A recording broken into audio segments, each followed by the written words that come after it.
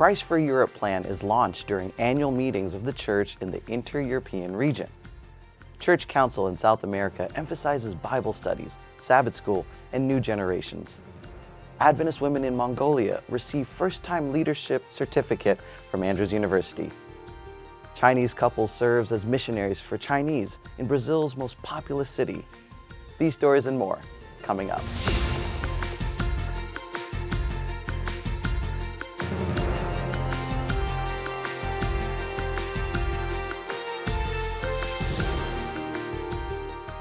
Europe is highly influenced by postmodernism, making it challenging for the everlasting gospel to grow there. Nevertheless, the Seventh-day Adventist Church in the inter-European region shared hopeful plans for the continent during the last business meeting of 2022. The meeting was held in Plovdiv, Bulgaria.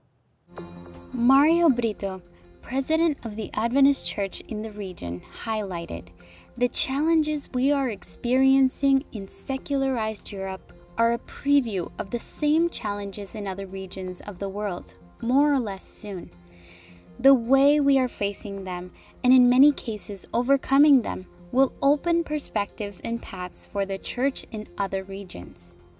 This year's meeting featured a focused analysis and discussion on the growing opportunities of communication through digital media for the development of a personal discipleship ministry. Still on communication, Adventist World Radio representatives presented the plan for next year's project, Christ for Europe, taking place in May 2023, where several churches will participate in a joint effort for mission in Europe. More meeting details can be found at news.eud.adventist.org. Undoubtedly, education is key to freedom from ignorance and limitless opportunities. And when education is used to empower women to lead the Adventist Church, the result is of eternal value. This is what happened in Mongolia, where 112 women received a certification from Andrews University, USA. Graduation was at the Central Church of Ulaanbaatar, capital of the country. They successfully completed the 4 levels of training courses in the General Conference Women's Ministries Leadership Certification course.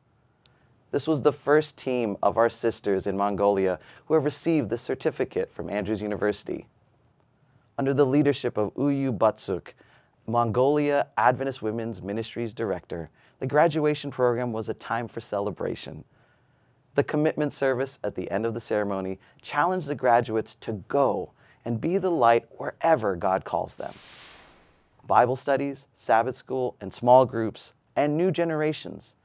These were some pillars of the annual council of the Seventh-day Adventist Church in South America. The meeting with the theme, Yuvo, I will go, represents 2,600,000 believers from 8 countries of the continent. The first week of November was marked by important decisions for the Adventist Church in 8 South American countries. The annual council brought together leaders from various regions to discuss and vote on topics that will directly impact the work of the church in the coming year. One of the first items discussed at this meeting was the Secretariat's report, which brought data related to the Adventist's profile. Based on a survey of more than 102,000 South American members, the report reflected that about 50% of Adventists read the Bible daily, and just over 30% have in their daily routine a moment for worship with their family. And when it comes to social media platforms, almost 32% affirm that they use their profiles as an evangelistic tool. Information like this helps the various departments of the church to grow and develop more practical projects and action strategies. The council's participants also heard the treasurer's report, where leaders highlighted how they have been using the church's resources from members' tithes and offerings. The data reveals that over the last few years, there has been a decrease in expenses to invest more in missionary and evangelistic initiatives. For the first time, the council heard from representatives of supporting ministries who talked about the results of their work. These ministries are born from the intentional actions of individuals or groups of Adventists and end up being embraced by the organization as extra official projects. This is the case of the motorcycle ministry from Brazil, and they found the perfect way to reach a very particular public. There are some groups that are very segmented and have their own culture, and that's the case of bikers. There is hardly any other way to get in the middle of the motorcycle clubs, be part of their associations, and above all, share hope and salvation. If it wasn't for wearing a vest, having a motorcycle, going on trips, and having similar stories to share, we would have so much difficulty in reaching these groups. During the annual council, some names were voted to occupy positions of leadership in different areas of the organization. An administrative region in Bolivia was also chosen, redefining a new region to help coordinate the work of the church in the south of the country. The meetings were also marked by the presentation of new projects and official Adventist Church resources. The Great Controversy, one of the main works representing the Adventist message, has been announced as the missionary book for the next 2 years. It will be printed in more than 80 languages and distributed free of charge to the population in several countries. Here in South America alone, almost 32 million copies will be delivered. This is the largest evangelistic action of Adventists worldwide. Of the projects and resources presented during the council, the majority are related to the Adventist Church's 4 emphases. These areas reflect some of the Church's most challenging points, but also present a great potential for mission, and therefore have received special focus and investment. The Church is focusing on Bible studies, small groups and Sabbath school, stewardship, and new generations. The Youth Ministry Leaders Convention is linked to the last focus and will be held in June 2024. It has already generated great expectation in the public. New trainings and resources have also been developed for Sabbath school teachers. The new contents of this course aim to make the church and Sabbath school more inclusive and welcoming environments. A escola sabatina também é uma escola. Sabbath school is also a learning place for teachers. Working with children can be challenging for many reasons. Given the different situations they might face, we put together a course that speaks of specific needs, disorders, and deficiencies we know how to deal with today. And we are supporting these teachers so that they know how to work with a special needs child or with a teenager that is struggling and needs counseling. We want them to reach the youth and teach them Jesus' ways. And speaking of presenting Jesus, it wouldn't be fair not to mention baptisms that took place during the council. All of them are the result of the work of Adventist members and are related to the 4 areas of focus in the church. They were presented throughout the entire program, reflecting the symbol of the trumpet, a symbol meticulously chosen to reference this meeting. The trumpet had a meaning very special in biblical times, to announce, to prepare, to call, and invite. And we wanted this to be passed on to the public present here, as well so they could feel the importance of our mission. We have the responsibility to blow the trumpet loudly and announce a clear message of love and salvation, to announce the gospel and finish Jesus' work. We're going to take a short break, and when we return, we'll meet a Chinese couple serving the Chinese in Brazil's most populous city. My brother's unexpected death shocked me into changing my life. A friend of mine said, "Why don't you do a triathlon?" So I swam and rode and ran until I discovered life is more than just human strength. I race because my health matters. I believe because my faith matters. I'm Ed, I'm a Christian. I am an Ironman, and I've discovered my whole life matters. You might be asking, who are Seventh-day Adventists? Commonly known as Adventists, we are a Christian movement established in 1863. We have 28 fundamental beliefs and more than 20 million members.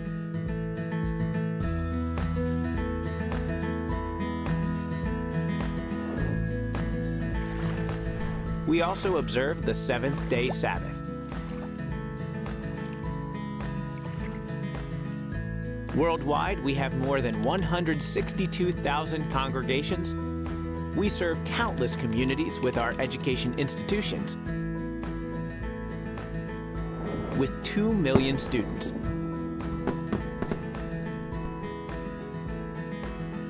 And 198 hospitals around the world. And it's all because we love Jesus. Did God create dinosaurs? It's easy to look at these huge, terrifying creatures and wonder if a good God would have made them. They are also used as evidence for evolution, leading some to deny they existed. But the fossils clearly show they did. That doesn't mean God wanted deadly, man-eating monsters in his original creation. Our world changed, and now we have fearsome predators like sharks. Yet, the world still has many gentle creatures. Today, predators tell us something of God's power. But we know he never intended violence in his beautiful creation. Dinosaurs may inspire awe, but just as we look forward to the lion lying down with the lamb in God's new creation, we can hope the dinosaurs in their original gentle magnificence will also be there.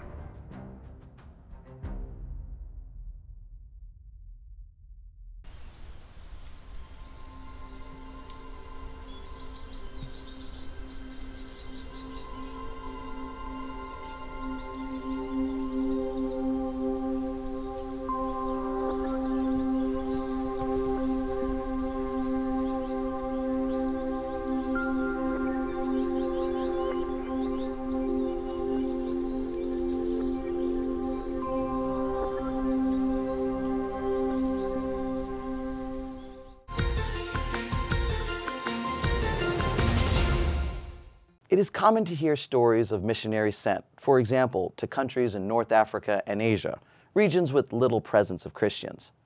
However, a Chinese couple chose to go against the trend and head in a different direction.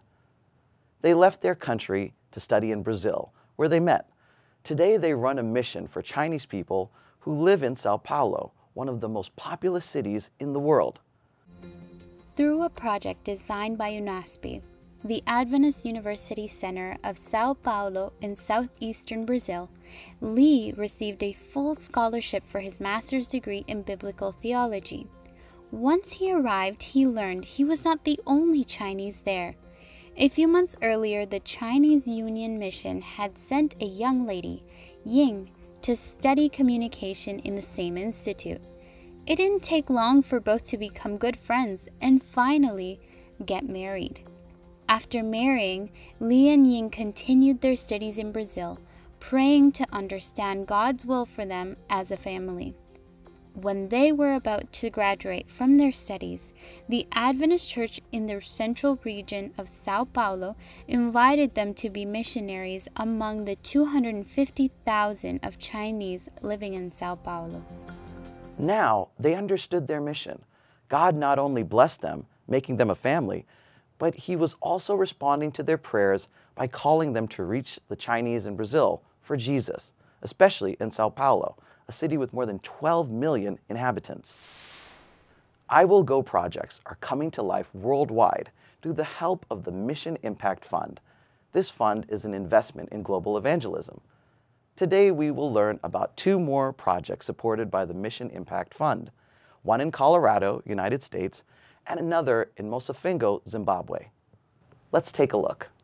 The 4th project is called the Community Block Party. This project is a result of a demographic study initiated by the church to understand its community in a 1-mile radius surrounding the church. The results of the survey prompted the creation of the Mission Strategic Plan to help guide the congregation in meeting the needs of the local community as a means of demonstrating Christ's methods. The block party will be carried out by the Denver Park Hill Seventh-day Adventist Church members in Denver, Colorado, from the North American Division. The demographic survey revealed several urgent needs in the community. such as health and wellness care, crime and safety concerns, personal finances, racism and social justice, family disintegration, and spiritual guidance and teaching.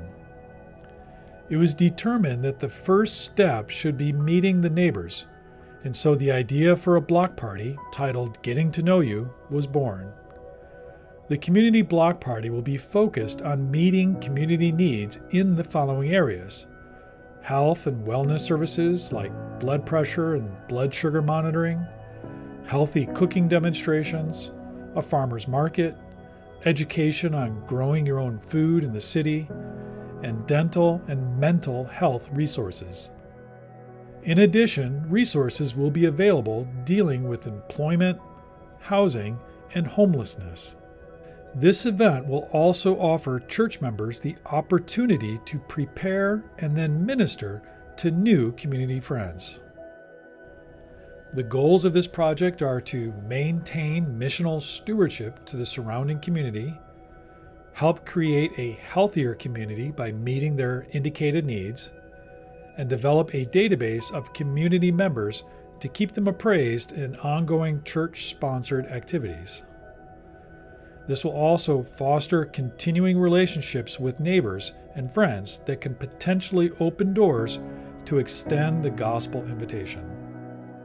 This project fulfills several of the church's strategic plan key performance indicators.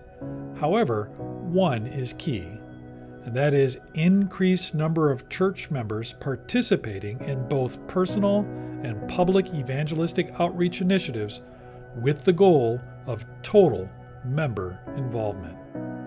What a great way to appeal to the neighborhood by holding a block party. This is a high-impact, relatively low-cost way to create presence in a community. The last project is titled Great Hope Daycare and Play Center and is the initiative of the Great Hope Adventist Church located in Masvingo, Zimbabwe of the Southern Africa Indian Ocean Division. The Great Hope Church is located in a rural area surrounded by 5 villages. In the past several years, the church has been able to forge a strong relationship with these communities.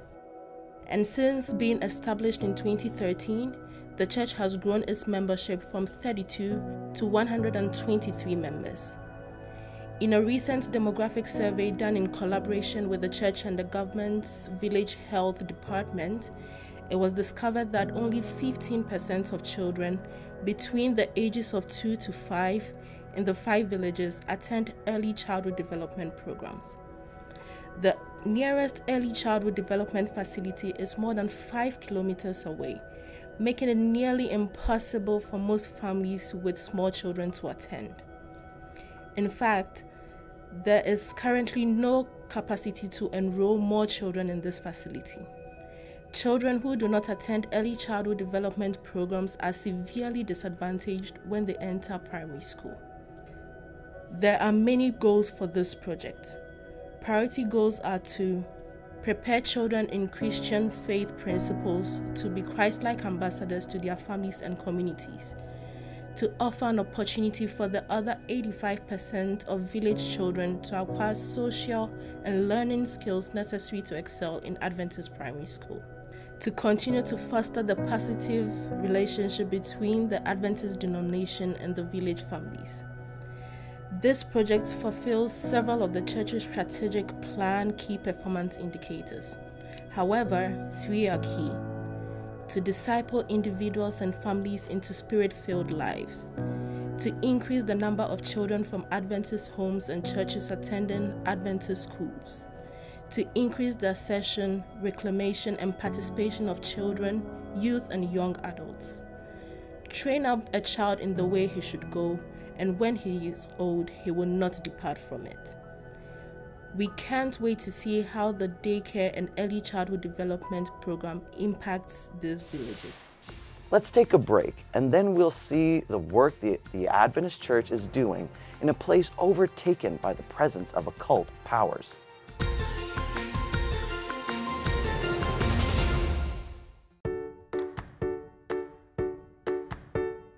A study published in the Journal of the American Dietetic Association found that toddlers aged 12 months and older consumed a third of their daily calories from snacking between meals, with the snacks becoming less nutritious as the children got older. Dietary patterns low in fruits and veggies and high in sweets and saturated fats began to develop between the ages of 12 months and 24 months, and this pattern tended to be established by 24 months. That's a fact. But there's hope. Parents can establish the foundation for a healthy diet early in life when eating habits and preferences are being formed. Simple dietary changes, such as offering more nutritious snacks, can help prevent obesity and chronic disease in our children. So switch the gummy bear for blueberries and see them growing healthier and happier. Have you ever wondered if there was more to life? Do you have big questions with hard-to-find answers? The Discover Bible Guides are Hope Channel's free gift to you. These 26 beautifully illustrated guides cover major themes of the Bible and answer some of life's deepest questions. Visit hopebiblestudy.org or call 888-446-7388 and begin your journey to discovery today.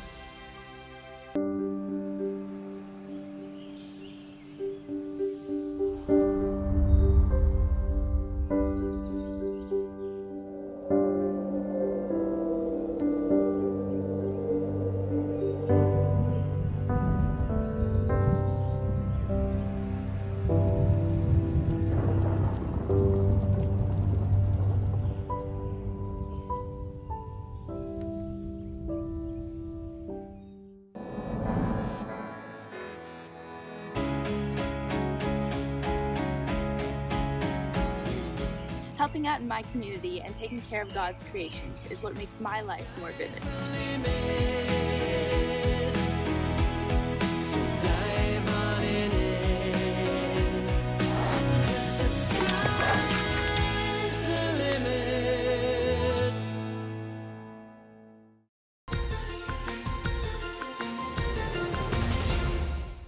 There is no place God cannot reach. Amidst the world's voodoo epicenter, in a place that has been overtaken by occult powers, the church continues to grow as Christ's light attracts thousands. We have celebrated 50 years of the foundation of the first Black conference in Africa. Thousands of people gathered in Kumasi, Ghana for the event. We record God's faithfulness towards us. From a humble beginning, we have established health and education institutions and opened new conferences. The President of the Republic of Ghana attended the celebration of the centenary of Ashanti New Town Church in Kumasi. In October 2021, Togo and the Benin Mission are now conferences. This shows that our church is growing amidst the world's voodoo epicenter. In a place surrounded by the atmosphere of occult powers, more and more people have been attracted to the light of Christ. We are planning for the future. That's why we have bought properties in Côte d'Ivoire, where we plan to build new offices and the future administrative headquarters for the division.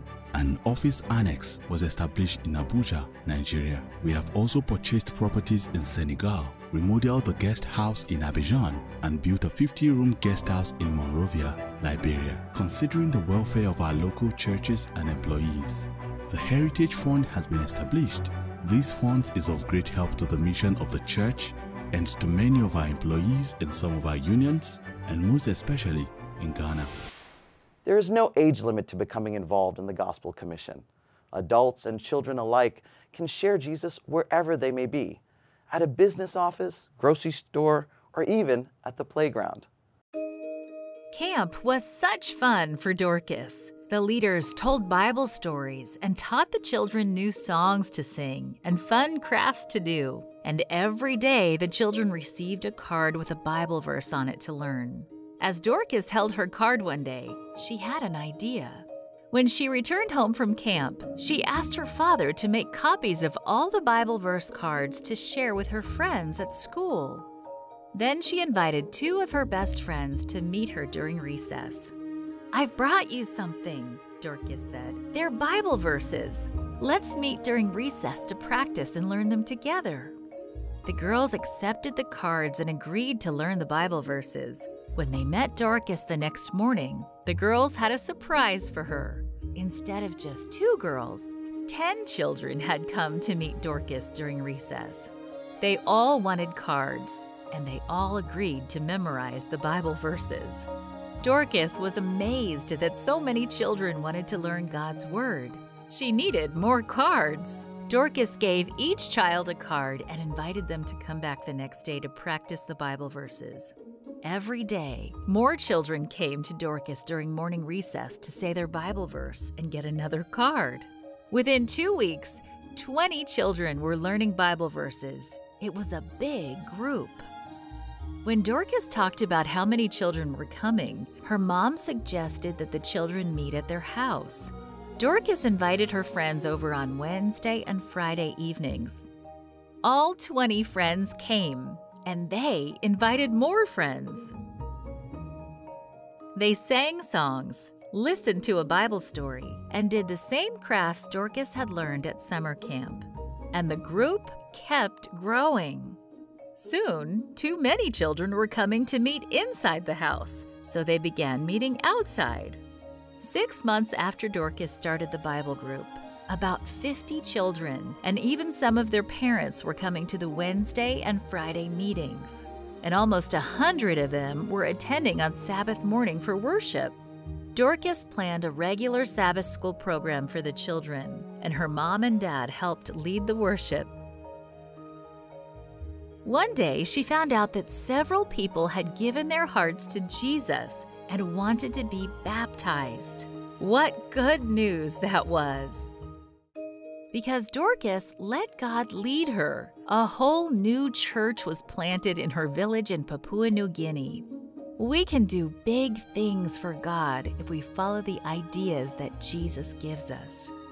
Please pray for children like Dorcas, who are helping to lead others to Jesus. Thank you for watching ANN.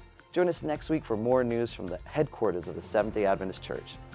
Did you know the Adventist Church has a YouTube channel where you can watch ANN Video, ANN In Depth, and plenty of other amazing videos on prophecy, health, and Bible study? Just go to YouTube and search for the Adventist Church. Make sure you click the subscribe button so you never miss a new video. And remember, leave a comment or a prayer request. We have a team dedicated to praying for you 24 hours a day, 7 days a week. Before we say goodbye, we'll leave you with some good news from the book of Deuteronomy, chapter 30, verses 15 and 16. It says, "See, I have set before you today life and good, death and evil, in that I command you today to love the Lord your God, to walk in his ways and keep his commandments, his statutes and his judgments, that you may live and multiply, and the Lord your God will bless you in the land which you go to possess." That's our program for this week. And remember, you can always visit adventist.news for daily news and videos. Until next time, when we will have more news of faith, love, and hope, God bless.